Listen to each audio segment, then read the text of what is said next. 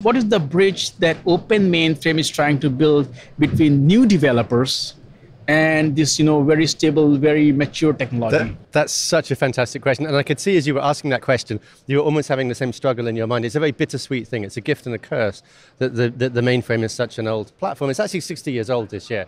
April the 7th was the anniversary of the S360. One of the things that IBM is very proud of on the mainframe platform, so IBM is my employer, is the fact that you can have written something 60 years ago and it still works today, right? So it has this incredible depth of backwards compatibility, which is a gift and a curse, because for any project to be successful, you have to embrace the new kids on the block, the people who are experienced in other IT architectures, swimming in and out of mainframe.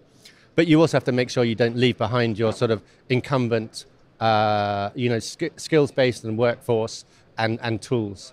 And that's a balancing act, and we walk that every day with Zowe. Yeah. Can you talk about the role that mainframe is playing in today's modern world? We talk a lot about cloud-native technologies. We talk about Kubernetes, but every time we do any transaction, a lot of critical, it goes through one or two mainframe. I just want to make sure that people do understand. It's a really good question. Yeah, I was actually at a little mini summit last night, having some pizza, enjoying some time with some of these wonderful open source folks here, and somebody came up to me and looked at my badge and said, "Oh, does IBM still exist anymore? I thought you used to make PCs. My grandpa has one in their garage," literally. And the person wasn't trolling me.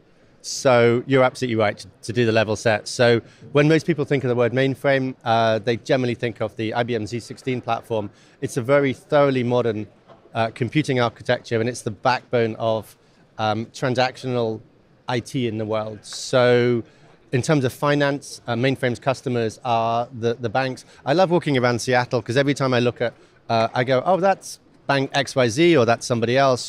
They're one of Zowe's customers. So every time you use a payment transaction or do, especially insurance, systems of record, government agencies, they basically bet their business on the mainframe being a very secure computing platform. But it works in concert with everything else you talked about, so Kubernetes. So in fact, you can run a lot of distributed non-mainframe architectures and tech on the platform as well. So it has that blend of old and new.